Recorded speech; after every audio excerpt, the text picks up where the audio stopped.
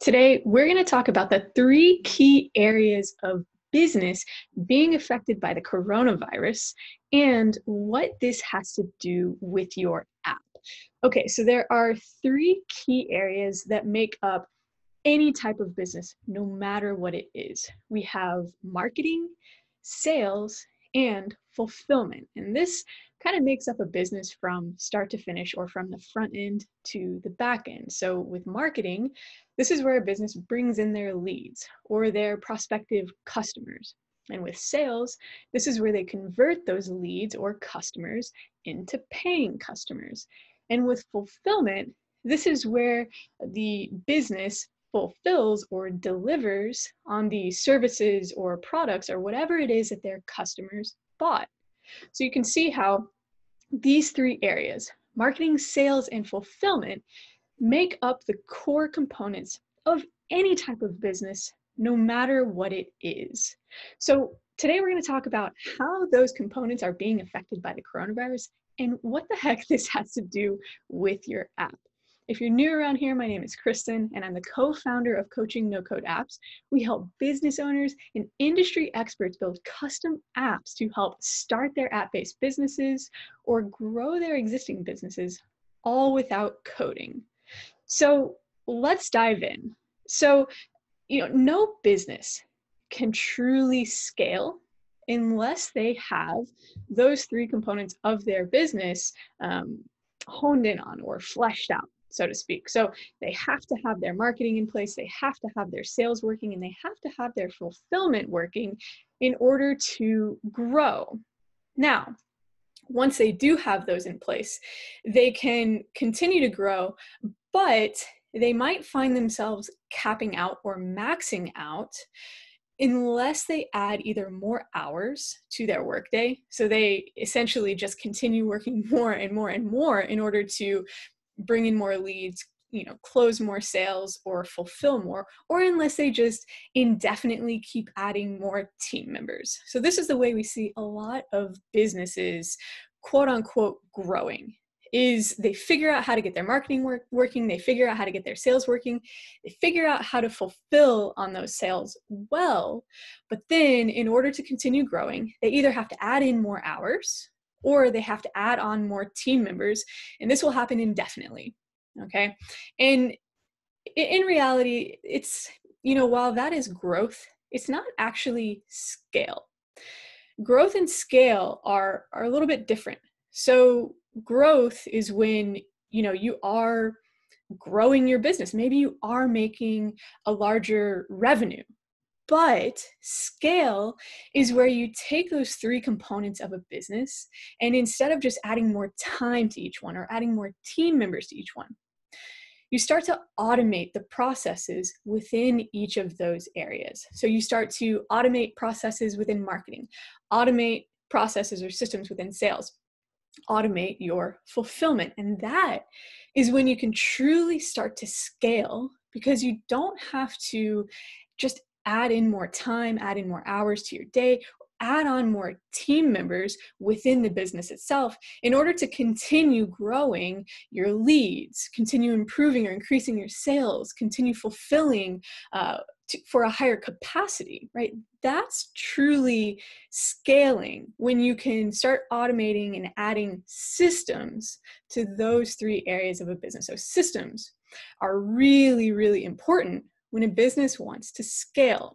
Now, let's take this back to apps, okay? In reality, systems is just another word for apps. Systems are apps, right? They can be apps. And this is where you come in, okay? So if you're building an app that solves some sort of business problem, it's a solution for businesses. Your app is essentially a system, and systems are critical to enable and allow businesses to truly scale, right? Not just grow, but scale. So that's where you come in. So let's talk about some examples of these. So you can kind of figure out, where your app might fall within these business components and within these systems.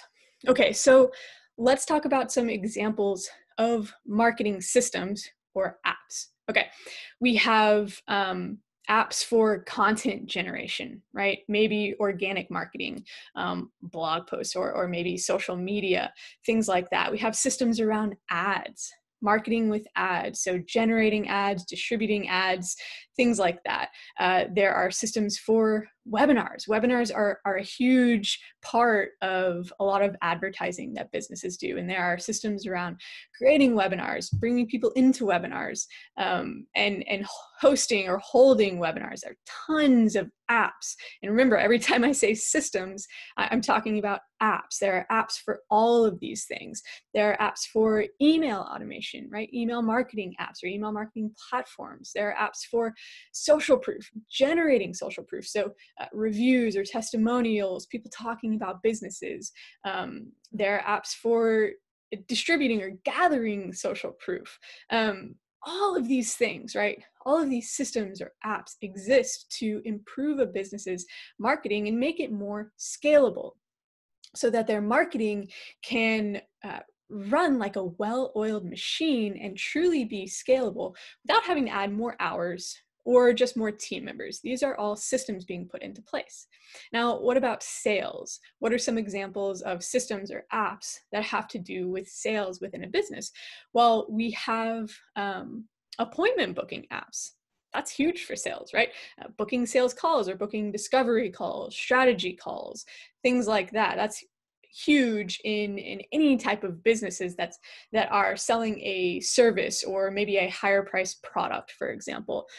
Even automated reminders. So this goes back to email marketing, but more so for the sales focused components of a business. So reminding people to show up for a call or a consultation, or even reminding them to take an action after that consultation has happened.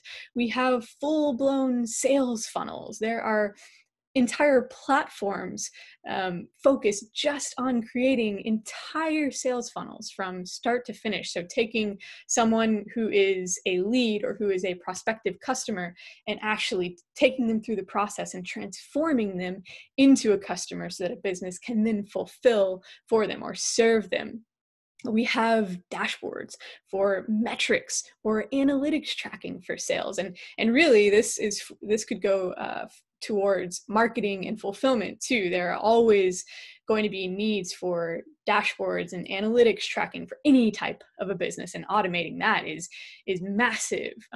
There are systems or apps around communication. I mean, you can see this could go on and on and on, but there are so many ways to systematize a sales process, and so much of that involves apps. Okay, now what about fulfillment? Okay, this could involve automating the process of building a team or hiring job platforms for a specific industry or niche. That's a massive system that can be put in place that can have a widespread effect on an entire industry.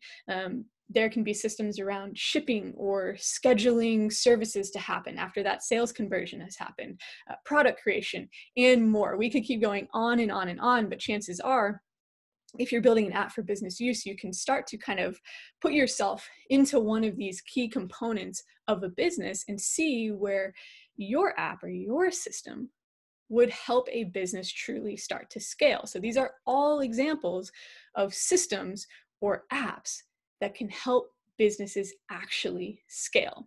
Now, to be clear, this was already the case before the coronavirus, before all of the challenges that stemmed from the coronavirus. This was always the case, right? None of this has changed. Businesses still need to scale, and those are the areas that have to be focused on, and those are the areas where systems have to be implemented or apps have to be implemented. But this is where our current situation sort of comes into play. So what's happening right now is a lot of businesses are realizing that while maybe they had experienced growth up to this point, they actually didn't have a lot of systems in place. Okay. Now, what's been happening, and you've seen this happening, you might have experienced this, you've at least read about it or seen it in the news. Basically, if employees aren't able to be present within a business, a lot of businesses are having to close down, right? And that's a very clear sign that those businesses did not have systems in place. They may have experienced really great growth up to that point, but it was reliant on bodies and time. It was reliant on either spending more time or hiring more employees. Okay, so once those were gone, so businesses who, employees aren't able to go in or whatever it may be, a lot of them, and of course this isn't always the case. There are obviously different industries, different markets, lots of different situations, right? But we're talking about businesses in terms of scale and systems, right? So a lot of them are finding out that without those employees in place, there's nowhere for them to go. Okay, they never had any systems to help them, to automate them, to make it so that they could continue scaling without just adding more hours or team. Okay, so the businesses right now who are fighting, though, now some of them, obviously many of them have already closed, but some of them are really fighting to stay alive right now. They're really, they're being very adaptive, very agile. They're trying to make quick changes to kind of stay afloat right now and hopefully change. A lot of them are really changing their models and their whole entire process is moving forward. But those businesses, many of them right now are focusing on systems or apps because the coronavirus and all the shutdowns have sort of forced these ideas and forced them to take these measures, because it made them realize, the way I was operating before maybe wasn't as sustainable as I thought it was. Now, no one could have predicted the coronavirus and all of the effects that have happened from that. No one could have predicted that so many businesses would have to shut down. But because it happened, now tons and tons of business owners are being forced to make some decisions and say, okay, if I want to continue now and continue forward, and not only continue moving forward, but actually scale, knowing that something like this can happen and has happened, and knowing that our normal moving forward is going to be very different. The flip is not just, the switch is not just going to be flipped. We're not just going to go back to the way things were. Well, these business owners are looking to apps and looking to systematize their processes, their marketing, their sales, and their fulfillment, so that they can be more resilient when things like this happen, and so that they can actually scale, coronavirus, recession, or not, right? So this, apps right now and these systems are helping a lot of businesses still operate, even though many of those same businesses are being forced to lay off employees, or are just being forced to operate in a more lean way. So lots of these businesses, they're still moving forward, or they're still maintaining right now in an effort to move forward later, even if it means operating in a more lean way. And a lot of them are adopting systems in order to do that. Now, many of them, and you might have experienced this in different areas of your life, many of them just didn't know that they could do these things before. They didn't know they could systematize these parts of their businesses because they never had a reason to explore these areas. Now, this has happened to me in my personal life and in my business life a lot over the past couple of months. I have, things are changing. Our day-to-day lives are very different, and to still maintain some sense of normalcy or forward moving momentum, I've turned to different apps to provide me with, just day-to-day and day-to-day personal life and business life things that I can no longer get in a way that used to be normal. I've turned to apps to do those things, but I've sort of realized in doing that using apps is kind of just easier in general for a lot of those things, right? Even something as simple as just going to the grocery store. To be honest, I had never done a grocery pickup before, just because it had never really occurred to me to do that. Well, some of you might have experienced the same thing. Maybe you tried it and realized, oh, well, actually, this is really easy. This is really convenient. I did that with a coffee subscription. I started an online a coffee subscription app, and I realized it was a heck of a lot easier than going and buying my coffee, and it was more convenient. The coffee was actually better. It's little things like that, and a lot of big things are happening for businesses too, where they're realizing, well, these apps actually just make our lives and our businesses easier anyways. But they didn't realize that was the case before, right? None of this, none of these concepts around systems or scaling these components of a business are new.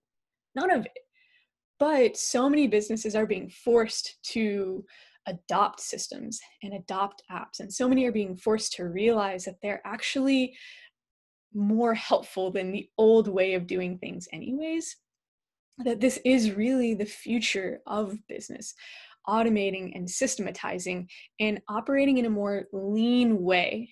And apps are the solution to that. Apps are what enable businesses to do that and to truly, truly scale. And business owners' eyes are being opened to that more now than ever before. So, a lot of the biggest businesses right now were born out of previous recessions. You've probably heard that before. And what I predict is going to happen now because of the uniqueness of the situation we find ourselves in now with the coronavirus. What I predict is, not only will businesses be born out of this because problems are being uncovered by the coronavirus, by this recession, and there will be businesses to solve those problems that maybe just didn't really exist before. Those businesses will be born right now. But what I predict is existing businesses that might have experienced previous growth, but not true scale. We're going to see a lot of those existing businesses skyrocket after this because they're being forced to systematize their operations, those three key components of their business, to automate things, to operate in a more lean way, and to actually experience scale versus growth. That's what I predict seeing as well. New businesses will come onto the scene, but a lot of existing businesses, the ones who are really fighting, who are really being adaptive and agile and adopting these new ways of operating, they're going to skyrocket moving forward from this. And the question for you really is, will your app be one of those systems that allows businesses to truly start to scale? And that might be your own business too. You might be building your app for internal purposes, but that's the question I want to leave you with today. Will your app serve as one of the systems that is going to allow businesses, maybe your own, to truly, truly scale, not just experience growth, but truly scale? All right. I hope that was helpful. I hope that gives you a new way of thinking about this and moving forward and really providing a needed solution for scale right now and moving forward. Okay. Thank you so much for watching, and we'll see you in the next one.